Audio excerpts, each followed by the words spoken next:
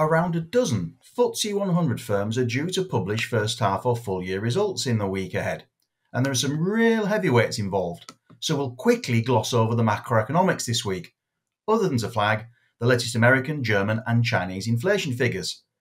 They're due on Thursday the 10th from the USA, and then Friday the 11th from the other two. Central bankers, economists, politicians and consumers will all be hoping for a little breathing space here. Remember, the last readings were, based on the year-on-year change in the Consumer Price Index, 7.1% in the USA, the fastest rate of increase since February 1982, 1.5% in China, a retreat from the prior month's 15-month high, thanks in part to the dampening effect of Omicron and lockdowns, and 5.3% in Germany, the highest inflation reading since July 1982, although we have had a preliminary reading for January already, and that suggests the rate of inflation did ease a little bit at least to 4.9%. Importance of those readings and the company news could well take precedence in the week ahead. Names which may be worthy of further note and further research include the following, although some of these dates could of course yet be subject to change.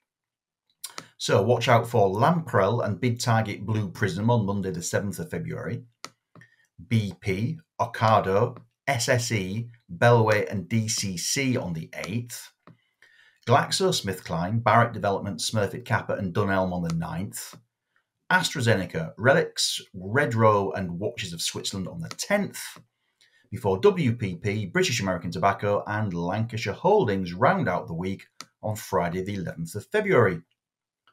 But the company that could really cause the biggest fuss in the week ahead is Unilever. The consumer goods giant, which has hardly been out of the headlines of late this year, is due to release its full year results for 2021 on Thursday the 10th of February. Now the shares are down by a little over 10% over the past year as I record this, whereas the FTSE 100 is up by some 15% over the same time frame, and there are several possible reasons for this underperformance. First, the company has been struggling to reach the sales growth and profit margin targets outlined by Chief Executive Alan Jope. More of those in a moment. Second, investors have been looking for cyclical recovery plays as a way to benefit from a post-pandemic, post-lockdown upturn, rather than more stable staple providers like Unilever. Third, some shareholders, notably Terry Smith of Fundsmith, have publicly criticised the company for letting its purity of principle perhaps restrain its profit potential. And most dramatically of all, shareholders ran for cover when it emerged in early January that Unilever had offered to pay £50 billion for the consumer products business jointly owned by GlaxoSmithKline and Pfizer. GlaxoSmithKline's demand for £60 billion prompted fears that Unilever would overpay for its prize, saddle itself with too much debt in the process, although it's now backed away from that deal. However, Mr. Jope could perhaps still be on the prowl for other targets. Now that leaves executives, stakeholders and shareholders alike with plenty to contemplate as we look forward to the full year results for 2021. Analysts will first look to the headline numbers, and they'll do so from the perspective of consensus forecasts for 2021, guidance for 2022, and how both of those stack up against Mr. Jope's medium-term sales and profit margin targets. And they are underlying organic sales growth of 3 to 5% a year, and an underlying operating margin of 20%. Now, to look at sales first, the consensus forecast is for a top-line revenue figure of €52.1 billion for 2021. That represents a 2.8% increase on a stated basis and a 4.3% increase on an underlying basis, smack in the middle of Unilever's target range. For the fourth quarter alone, analysts are looking for a 3.8% underlying increase. Attention will then switch to the mix of sales growth between price and volume. For the fourth quarter, analysts are looking for a 4.5% price increase and a 0.7% volume drop.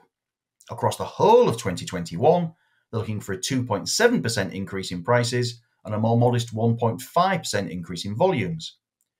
Unilever's brands are one of its strengths as they can confer pricing power and provide some degree of protection from inflation, and that's a hot topic across markets right now. Analysts will then look to the individual divisions to check out underlying sales growth and the price-volume mix. This is particularly important now as, having already sold spreads and a big portion of its tea business, Unilever is clearly looking to further refine its portfolio and focus on what it sees as the faster growing areas of personal care and beauty. Following the failed bid for the GlaxoSmithKline consumer products business, Unilever announced a new 5-division structure based on beauty and well-being, personal care, home care, nutrition, and finally, ice cream. So any detailed breakdown here could be interesting. As a final point on sales, analysts have penciled in €54.5 billion as a forecast for 2022, should Mr. Jope provide any guidance. That equates to a 4.6% stated increase and a 4.1% gain on an underlying basis, again in the middle of the target range. Profit will then be the next port of call. On an underlying basis, operating profit is seen as reaching €9.5 billion in 2021. That's a margin of 18.3%, below the 20% target and a little bit down on 2020's 18.5% return on sales. For 2022, analysts looking for €9.9 billion of operating profit on an underlying basis for a margin of 18.2%. So again, no great improvement, which may be why Mr. Jope is feeling some pressure to be seen to be doing something.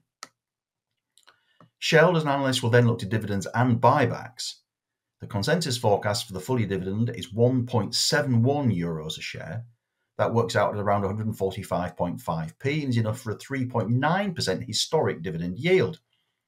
Unilever announced a €3 billion buyback in April and finished that in December, so shareholders will be looking for any guidance here for 2022. The statement will also be scrutinised for more comments on strategy and any response to the arrival on the share register of activist investor Nelson Peltz of Trian Partners. Under Mr. Jope's leadership, Unilever shares have lagged those of global peers such as L'Oreal, Procter & Gamble, Mondelez and Nestlé, and the shares generally traded at a discount to those peers on earnings and a premium on yield.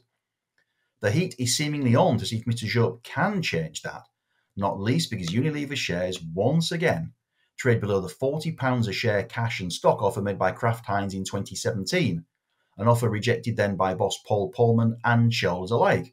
And you could say that given Kraft Heinz shares have collapsed in the meantime, that may not have been the daftest thing to do. I hope that you and your families are all in good spirits and keeping well. Thank you for watching, and I look forward to seeing you again next week.